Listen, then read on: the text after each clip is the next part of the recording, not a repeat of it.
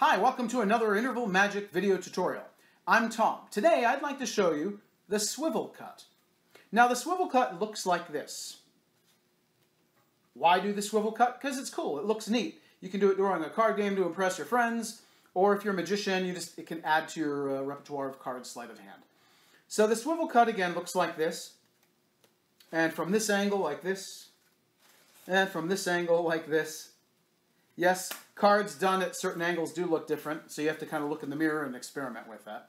So the swivel cut is just that. You're swiveling the top half 180 degrees, and then you plop what used to be the bottom half on top of what used to be the top half. Okay? So you start out by using an overhand grip. That is, the right middle and ring fingers are on the outer short edge. Your right thumb is on the inner short edge, like this. Your right index finger kind of rests on top of the deck. Your pinky doesn't do much of anything during this cut. So, what happens is your other hand, you can, by the way, you can reverse hands if this is easier. This description, describes it with me holding it in my right hand. Left first finger. Some people describe this and they tell you to contact the upper half with your index finger like the pad of the front of it, like this. And then they tell you to swivel it, okay?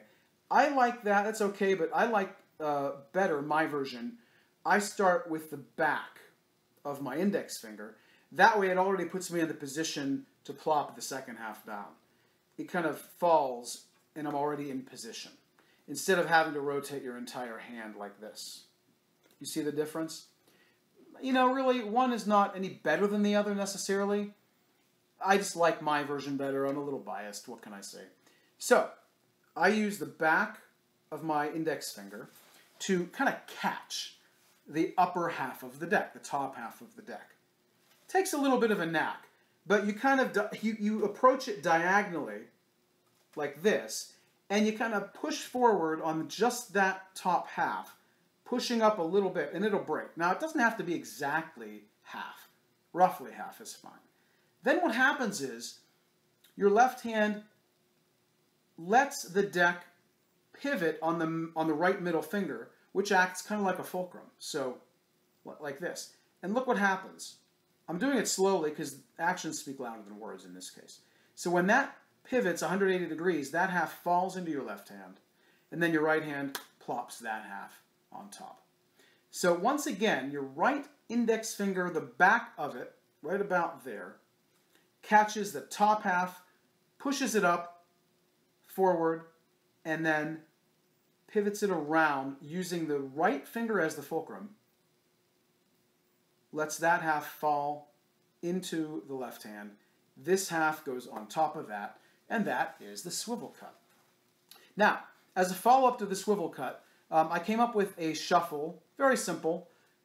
This shuffle sort of ends like, I don't know if you do a one-hand shuffle. I'll make a separate tutorial on that. But the swivel cut, I call this the swivel shuffle or the swivel cut shuffle. And what it is and someone had to have thought of this before. Someone had to have thought of this.